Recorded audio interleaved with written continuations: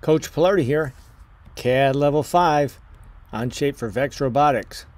Today we're going to see how to import parts from a parts library into our project.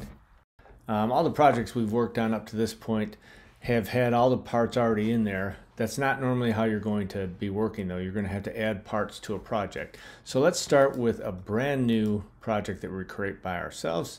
So go to Create and we'll give it a name. Whoops.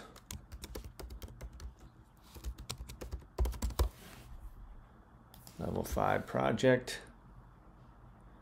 And unlike all the other projects we've worked on up to this point, there's nothing here. There's a couple. There's an assembly one, but it's empty. There's a Part Studio one, but it's empty. We'll learn more about Part Studios later. I'm going to delete this one. We have used assemblies before. We're going to rename this one. We're going to call it Wheel Assembly. Okay, we still don't have any parts though. So we need to add parts to this project. But before we do that, why don't you pause the video and get caught up. Give you a few seconds for that. That was easy, right? But you're still awesome. Now we're ready to add parts to our project. If you're in an assembly, then you should get an insert button in the upper left. It opens up a dialog where I can search for parts. First, I can search for parts in the current document. There isn't anything in this document, so there's no parts to search for. And if I go click on other documents, I can search for any of my projects, any projects that my teams have created, or teams that I'm a member of have created. And I can even search on public, so I can search all the way across everything on Onshape, and that's what I'm going to do. I'm going to look for something called VEX Parts Lib, or library, short for library. Let's see what's out there. So when you do a search, it does take a few seconds for it to go, it's going all the way across everything in Onshape to find anything that starts with parts, VEX Parts Lib, and this is the one I'm looking for, VEX Parts Lib 2021. Click on that, it opens a document. I can see what parts are inside that document now, or inside that workspace. So pause the video, search for that parts library, and then open it. You got it, look at you. So here we are with the parts library open. So I see Part Studios, and if I scroll through here, I see lots of things. Here's 1x3 Cs in aluminum. If I click that little caret, it opens that up, and I can see that there's a lot of different sizes of 1x3s. And I could pick the one I want. I can see a picture of it too, so that helps a little bit if it's small. But that's not what I'm looking for right now. I'm looking for spacers. So here's spacers. And now remember, I clicked that caret to open it. And once I open it, I can select the spacers that I want. I need one of these 1/4" spacers. I need a 3/8. Actually, I need 2 of those. And I need 2 of these.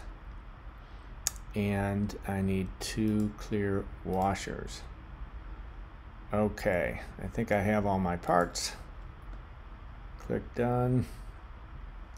And I can see my parts listed over here. Some are on top of each other, so I'm going to move them around so we can see them more easily. There's a 1/4", 3/8, and 2 of those. So I have all my spacers. You know what? I forgot to get my omni wheel, my shaft, and I also need a shaft collar. So I'm going to need to do that again. Press Insert, Other Documents, and I could search again, but I can also look under Recently Opened, and there is that parts library. Because I recently opened it, it's in the list. I don't have to search for it. That was a lot quicker. Let's look for that shaft and a shaft collar. So HS shafts, that means high strength shaft. That's not what I want. I want regular shafts, and I'm looking for a 4-inch shaft. Just need one of them, so that's good. Now I need a shaft collar. Where do you think shaft collars would be in here? I don't see anything obvious. So let's search for it. And just by typing shaft, it gave me anything that starts with shaft. These are high strength. I've already looked at shafts and didn't have any shaft collars. Maybe it's under here under small parts. Oops. Instead of clicking the caret over here, the little arrow, I clicked on the name. And so instead of giving me, instead of getting the individual part that I wanted, it got every single part inside that folder. Well, we can handle that though. So we're going to say OK, and now I can see all the different things that it added here. It added bearing plates. There's my 4-inch shaft. I wanted that, but I didn't want any of this stuff over here except for the shaft collar. So I'm going to select all this and delete it, and now I have my shaft collar. I really wanted 2 of those though, but I can select this, say copy shaft collar, and paste shaft collar. Now I have 2. And where's my 4-inch shaft? It's on there somewhere. There it is, way up there. Let's slide it down. Oh, I still need an Omni wheel. All right, we're going to go back in again, and recently opened.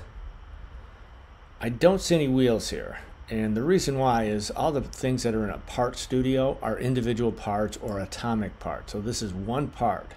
Each of these things are one part. I do see flex wheels here because it's just one piece of rubber, but I don't see any Omni wheels. And now that I think about it, I don't see any electronics either, like the brain.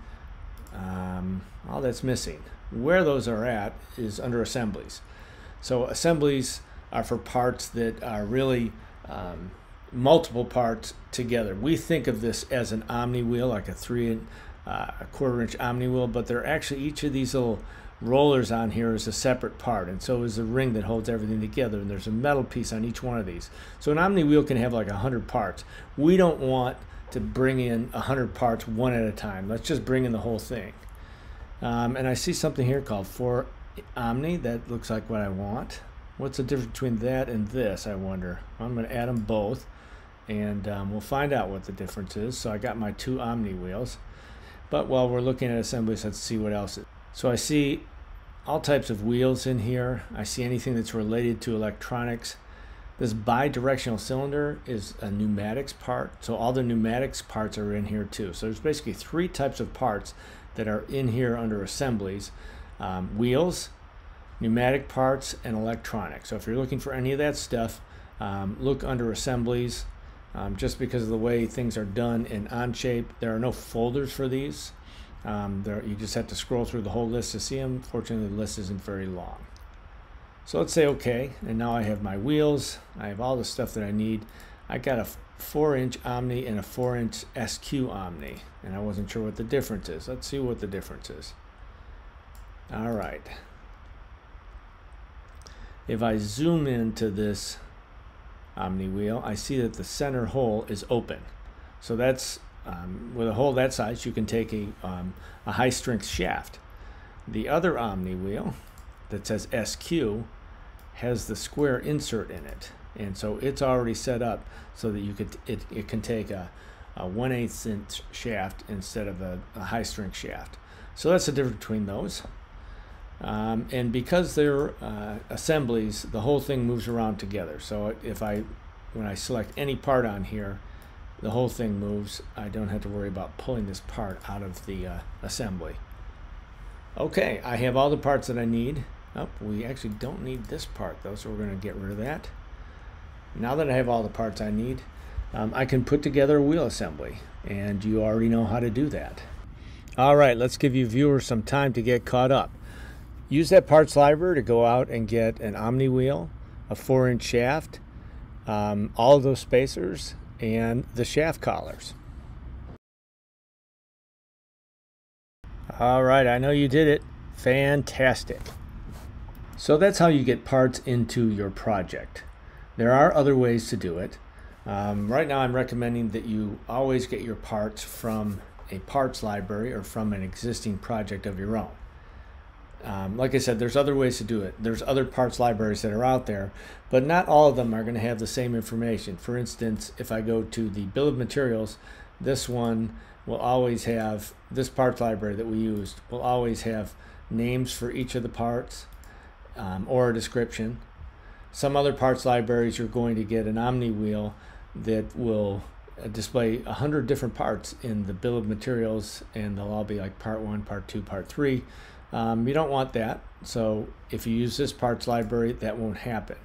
I will try and keep it up to date too, but if there is a new part that comes out and it's not in the part library, you can just send me a message within Onshape, and I'll add that part to the part library. One other way that I've seen people use parts libraries is like this. They start by opening the parts library. So the parts library itself is a workspace, and it's got all the parts in here. So each of these, so there's a folder here called structure, and you can see there's the beams are all there. The C channels, they're all on top of each other. And what I've seen people do is make a copy of this. I'm not recommending that you do this. I'm just showing you how it's done, and then telling you not to do it. But we're going to make a copy of the parts library, and then we're going to build our robot in the same project as the parts library. Notice that it says copy in workspace, and it's really taking a long time because a parts library has hundreds of parts, and so it slows down the whole system when you do it this way. So your project isn't going to use 35 different sizes of C 1 by 5 by 1 C channels, like we have in here, and so it just makes the whole system go much slower. When you go to add a part, it's already in your workspace, which is convenient, but it slows the whole system down so much that it's just not worth it to do it that way. Don't do it that way.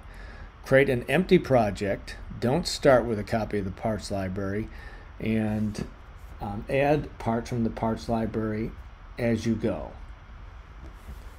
Looks like this is going to take forever, so I'm not even going to wait for it to finish copying the workspace. Just don't do it that way. Let's go back to our project that we were opening before. We call level 5 project. There it is. Notice that one opens very quickly because we don't have a bunch of stuff in there. So for now, I'm going to say that's how you get parts. And I have all the parts that I need to create a wheel assembly now. And you may be thinking, I already created a wheel assembly. Why don't I just copy the wheel assembly that I made for that other project in here instead of starting from scratch? And yes, you can do that, and we're going to do that in level 6.